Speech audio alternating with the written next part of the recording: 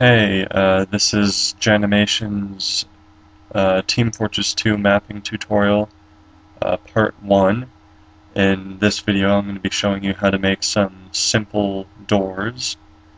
Um, to start, you're going to want to click on the Entity tool once you have a wall you want to make a door in, and click outside the wall somewhere near the wall. And if you look here on one of the 2D views, you'll see your little person here, and to make the door you click on this block tool and you go to the 2D view and you make a box around that little entity so that it's taller than the entity is tall and wider than it is. So basically a person would be able to fit through your door, and then go ahead and hit enter, and it'll make a block, and slide this block inside the wall that you want to put the door in. And if you go up and look at it, you see that the textures are clashing with each other because you just put a block inside of a block.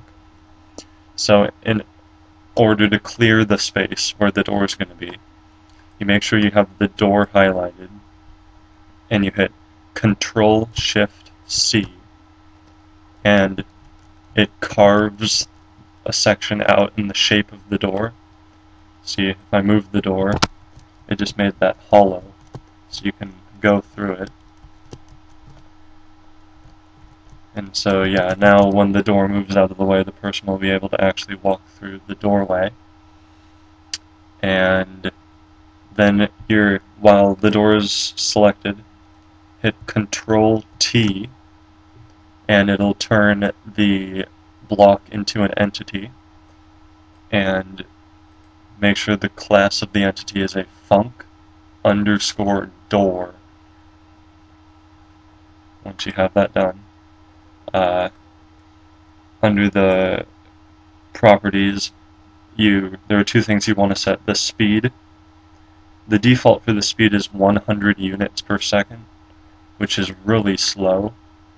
I believe that regular doors in Team Fortress 2 move at about 700 units per second. So you might want to change it to something a little bit higher if you want it to be realistic, but you can play around with it if you want.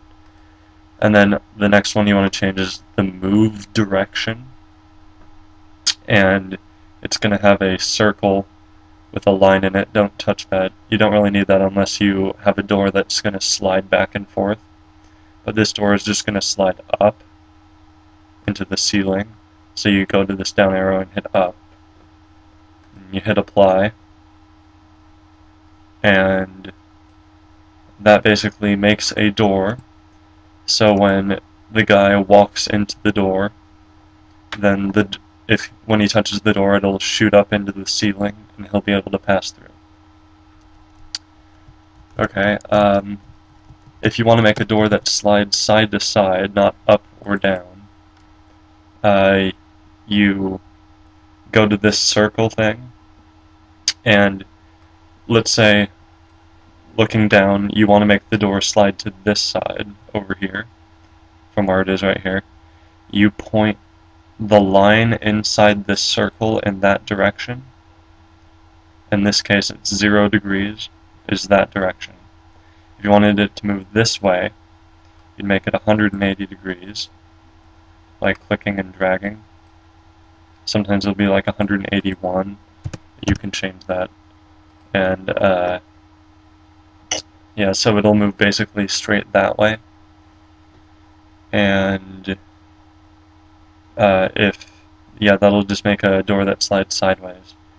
If you want to make a door that rotates, which they're not that common in TF2, but if you want to make it for something else, you have to look down on top of the door, and there's this little circle thing in the middle of the door, and you have to drag that to the corner of the door that you want the door to pivot on.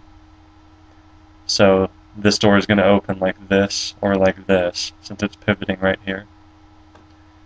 So you go to the entity and you make it a func underscore door underscore rotating, like it says. And then, yeah, put the speed. You might want the speed a little bit slower because you don't want the door to slam open. So maybe something like 100 or 75 or something kind of slow. And if once it opens you don't want it to close again, you want to go to the delay before reset and make it a -1, and it will make it so the door stays open once it has been touched. And the distance just means how many degrees you want it to rotate in the direction that it's pushed. Okay, so yeah, that's pretty much all you need to know about doors. Tune in next time.